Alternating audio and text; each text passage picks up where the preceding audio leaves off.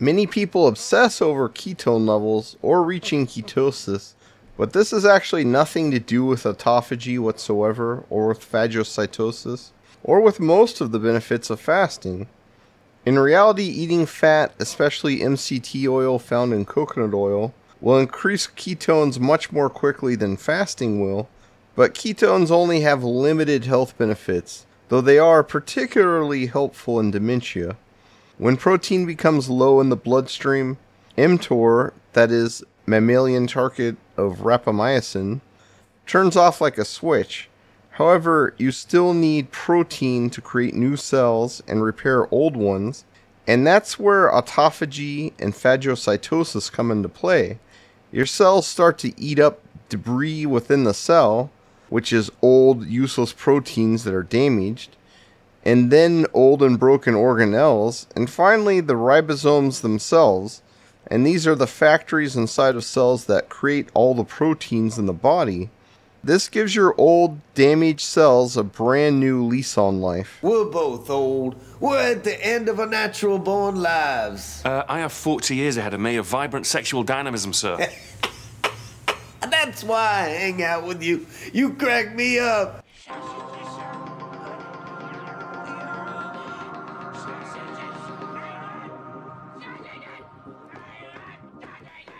Now, do ketones have any benefits? They definitely have some in their own right, and some pretty important ones. The main one is that they provide clean fuel for the brain, which does not damage the critical mitochondria within neurons that keep these cells healthy. When your liver makes ketones, it takes special measures to ensure that they are non-deuterized. That is, that they don't have any deuterium molecules. These deuterium molecules are hydrogen atoms which have an extra neutron, and these are very damaging to mitochondria. They also create non-functional DNA strands, so it is incumbent on everyone to avoid them as much as humanly possible, especially for the delicate neurons which are found mostly in the brain. These are found in very high levels in highly processed foods, especially during high heat processing, such as in the production of canola oil and other highly processed seed oils. And this is possibly one of the biggest problems with these seed oils, though having the oxidized fats in them is also a big problem because this goes directly to your liver as liver fat. Aside from being free from deuterium, merely burning carbs itself is also dangerous to the brain. It produces far more reactive oxygen species and acidity than fat burning, and reactive oxygen species is the main driver of aging in the body, and especially when it comes to mitochondrial and neuronal death. That's why Alzheimer's is often called type 3 diabetes, but in reality dementia is all largely the same in origin, whether it presents as Parkinson's, Alzheimer's, or some other form. Sadly, due to the blood-brain barrier, free fatty acids, which are the main fuel source of the body, in contrary to what most bro scientists will tell you, is not available to the brain. So when you are in ketosis, you are forced to burn pure carbs within the brain. This is no doubt why ketones are in the body in the first place, because they're able to pass through this barrier and get to the brain and provide clean, pure energy. And we're born in ketosis, and we would in nature spend a great deal of the time in ketosis, especially in between meals after a failed hunt. And vinegar, which is a short-chain fatty acid that can penetrate the blood-brain barrier, also has this very beneficial effect on the brain and in every cell in the body. Fascinating. Pure energy. While many people excessively worry about ketones, especially on a low-carb diet, they are really there for when you are fasting. Before agriculture, humans were carnivorous, even more so than wolves and Arctic foxes. The world was covered in grasslands, and humans hunted megafauna like woolly mammoths to survive. That wasn't just in some places, but it was worldwide. And it is proven by isotope analysis in ancient bone samples that everybody before agriculture was just eating meat, lots and lots of meat.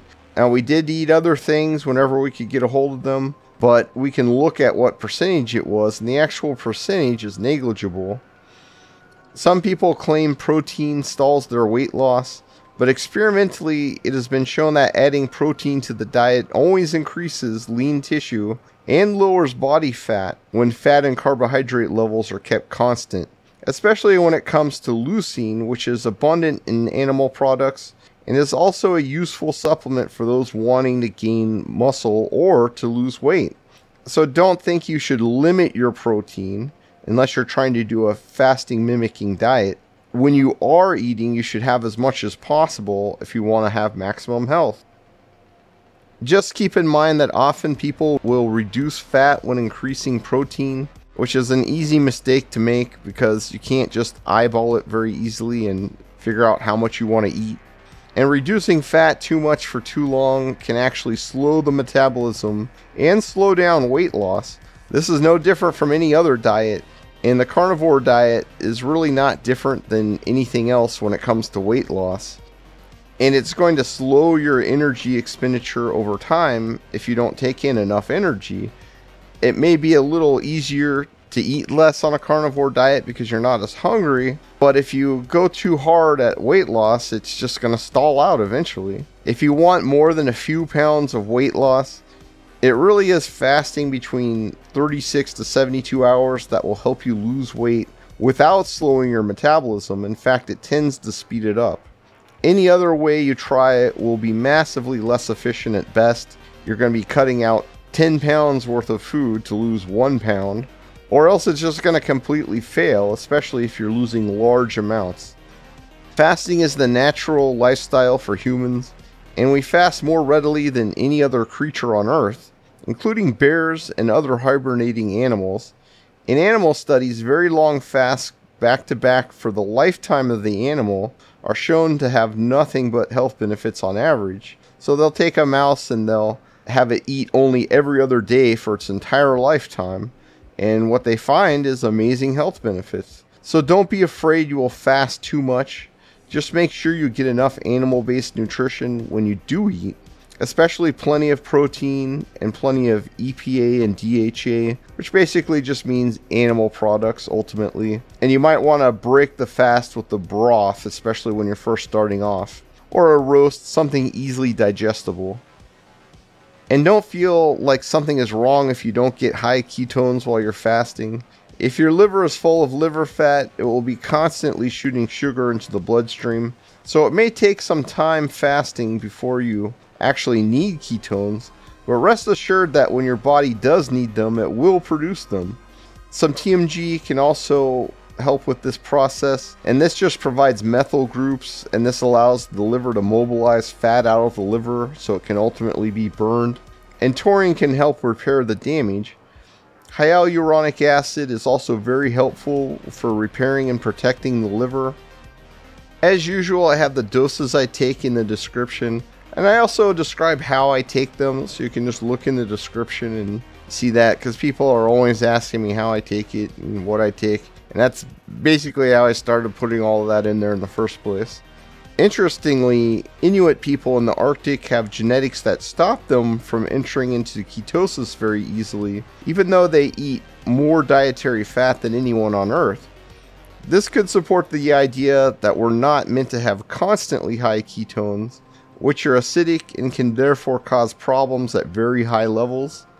It is probably ideal for healthy people to leave ketosis when eating, then slowly get into ketosis in between meals, and to skip out on snacking, which impedes this process. So you're going to get into like a light ketosis in between meals. That's probably what happened in nature. And keep in mind that the Inuit are eating extremely high fat diets, which are probably beyond what even people on a keto diet would do. For most people, you probably just don't need to worry about ketones too much. Just realize that a lower carb diet is good for the brain, and fasting has an amazing effect on brain health. And if you really want ketones, the best thing you can possibly do is to fast, because you can get it up much higher that way. You can also get benefits for your brain by simply consuming ketones as a supplement too, which especially makes sense for those who are experiencing brain issues.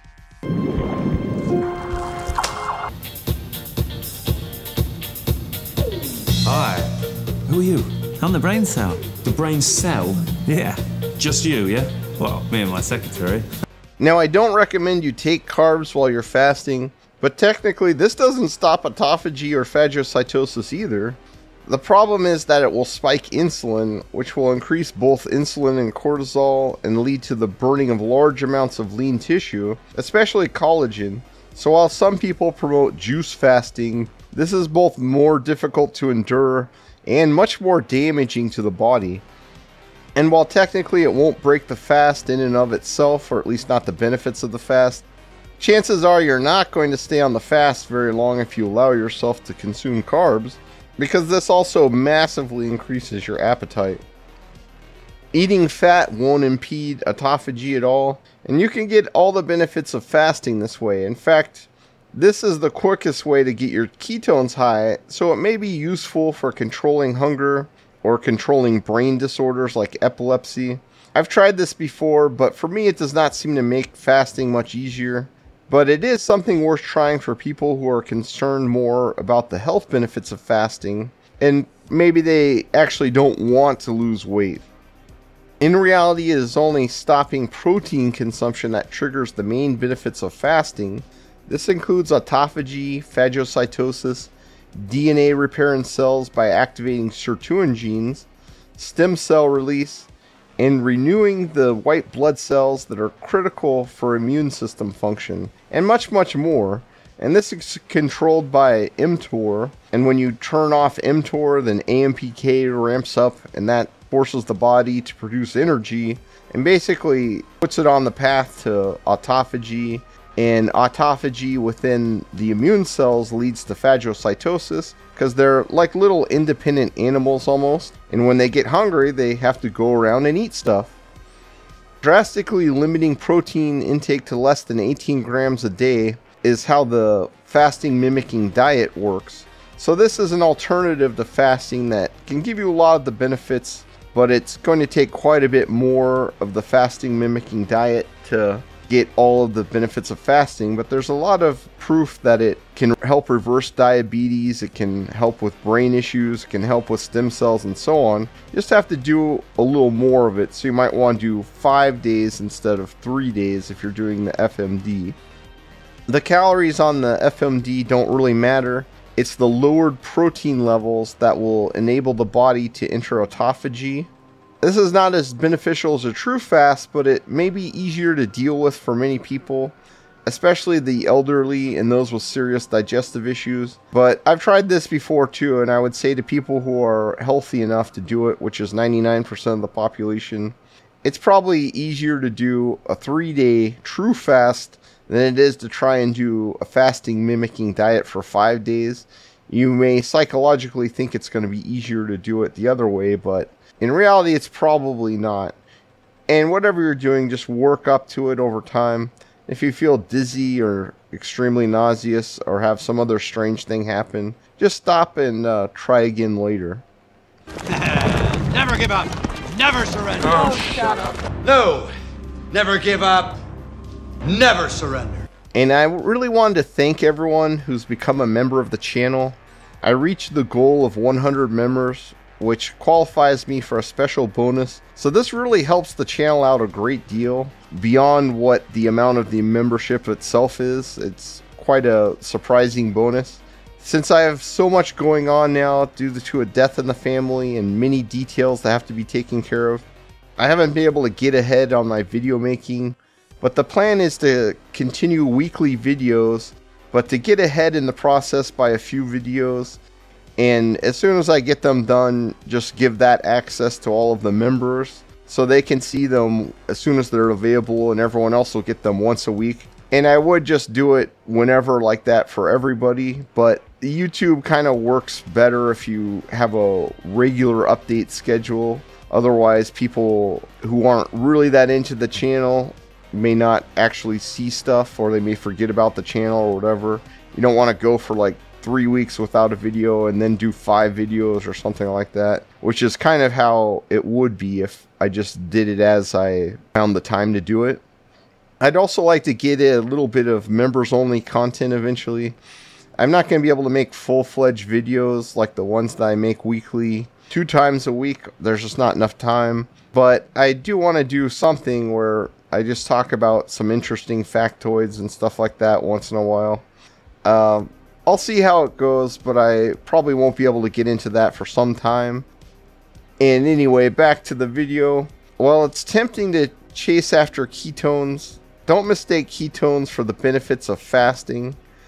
On Dr. Chafee's channel, he had a patient who came into the office with a resting insulin level of 72, and after 2 months on a carnivore diet, it reduced to 35. That's amazing, and it flies in the face of what mainstream doctors will tell you is possible. But you could get those same benefits from just a few days of fasting, and that's the real benefit of fasting, is it's healing when you get into these really sick states, like people who've been eating poorly for many years, or just from the damage of aging as we all age. Diet is helpful to keep from doing further damage, but you really need fasting to do serious healing, especially if you're trying to recover from decades and decades of eating your food according to the diabetes pyramid, which is essentially dog kibble. Fasting is the most powerful intervention we have for the human body short of surgery, and it's the only way to fully activate the immune system. When protein is low enough in the blood plasma, cells are forced to consume protein waste inside of their protoplasm. This also triggers DNA repairing sirtuin genes within the cell itself, and this is how your DNA gets repaired. And it's important to realize that most of the time this just never gets triggered. Your body has these repair mechanisms, but it doesn't just blindly do it on and on.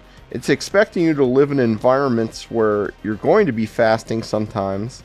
And for example, most of your autophagy happens with your sleep because that's when you're fasting. For macrophages and other immune cells, this actually causes them to hunt for protein sources within your body because they're basically independent organisms that have to survive by taking in nutrients from all of the stuff around them. While autophagy happens only inside the cell itself, phagocytosis causes immune cells to clean up pathogens, senescent cells, scar tissue, and tumors all over the body, and it also triggers the release of more of these cells to do their job of cleaning up. Perhaps the most important benefit is that it leads to the regeneration of the immune system itself. This has an amazing effect on preventing or even repairing the ravages of aging, because if it's not working properly, your senescent, useless immune cells can't repair the damage of aging, and it can't defend against intruders like pathogens and, very critically, cancer.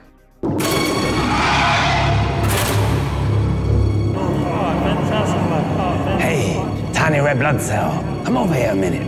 All right. Come over here. That's right. Take that, you. But if you keep your immune system in good shape, you'll have the tools to stand up to any challenge. Stab him, Lester! Stabbity-doo-wah!